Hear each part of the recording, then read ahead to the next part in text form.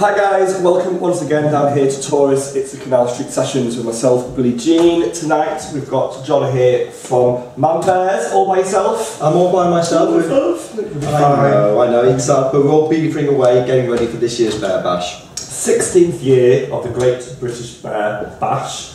The theme this year is Journey to Your Anus. We'll come back to the theme later on. 16 years, it's a long time. It must be one of the longest events going in the gay calendar, must be. We've been successful. We worked really hard to get there. It started off as just a Saturday night in what used to be Wells Fargo, then became the Outpost, which is now we've sadly lost. And it started as a community thing, so people could make friends and see things. And over the years it's grown into club events, pool party, sauna, cabaret afternoon at the Birdcage, and we've been really lucky that we've over the years raised lots of money for various charities, so that's why we keep doing it. And every year we must be doing something right. Could we get the same guys coming back? I was going to say it's non-profitable, isn't it? It's totally not charity.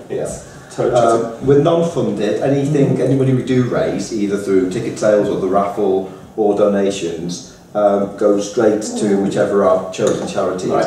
This year, as last year, it's George House Trust, because they're a really worthwhile cause, and great charity. They're one of the few people who don't get a lot of funding from anybody else. They're not a big, well-known charity, so anything they get, they are really grateful for, and it's used in such a good way. We're more than happy to touches on us all. 16 years of fundraising. Any charity target that you've done?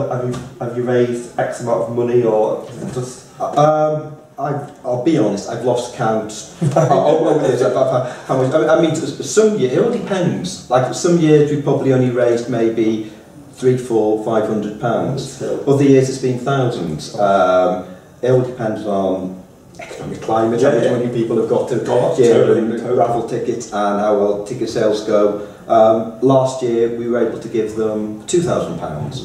I've told them this year, I can't promise another 2,000, but whatever we make, they will get. I'm a little bit more than appreciative anyway. This year, there's been a lot of, it's been a struggle for you to get the weekend set up because we've lost legends out of the village. Any news on what's happening this year for you? Are we all back on track now? Or? We're back on track, thankfully, and it's with a lot of thanks to various people in the Manchester gay community who helped us getting there. Basically, Manbears this year had to start from zero. We had no dedicated bar, certainly no club nights. We managed to get a venue for Friday and Sunday, and of course we had the Birdcage, but we couldn't get a Saturday. Nobody wanted to know, because a lot of venues already had nights booked in, or they preferred to have a little bit of money on a regular basis, as opposed to a lot of money over one weekend. But it's come together. There's been a lot of hard work. Some people haven't been too happy because we've not put out there, this is what we're doing, this is what we're doing.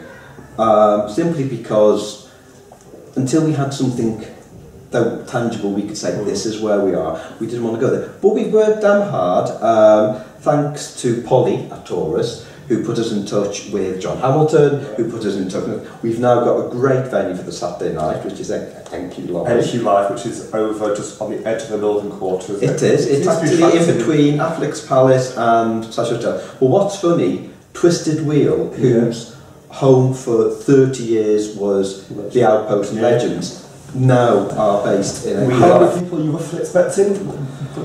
Past years, we've had anywhere between 700 and 1,000, depending. I'm honestly not sure this year. We'll probably have around about 500. It may be more, but because we weren't able to sell a full package early on, people are waiting to see. Now the Saturday night has gone on sale, and people know there's a club night Friday, Saturday, Sunday, and the package includes the Birdcage, and we've got the pool party and the sauna and all the other things. The pool parties at Moss Side.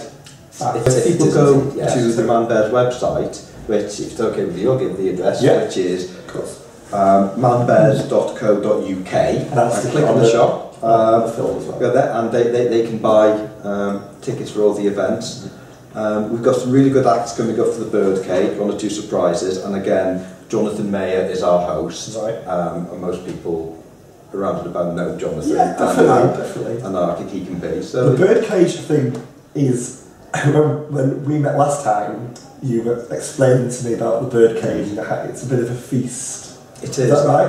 Well, basically, bears like their food apart from drink. So during the first interval, we've got a permanent arrangement with Greg's that they open up on the Sunday morning and we order 700 pasties, sausage rolls, cheese and onion pasties with the vegetarians, not that there are many, and occasionally, which I might do cupcakes, and it's like a feeding frenzy. We just say, if the interval, food's at the back, and it's amazing. Wash. On the tables we'll stick crisps and chocolate and nuts.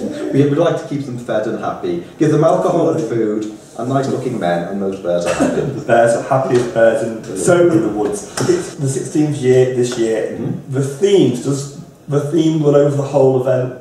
Is it does run over the whole event. People encouraged to dress up? Or? Well, what we're doing on the Friday night this year is superhero t-shirts. So if anybody, a lot of bears seem to be into sci-fi and superheroes and things like that. So Friday night's that. Saturday night can be that, and if people want to dress up in sci-fi.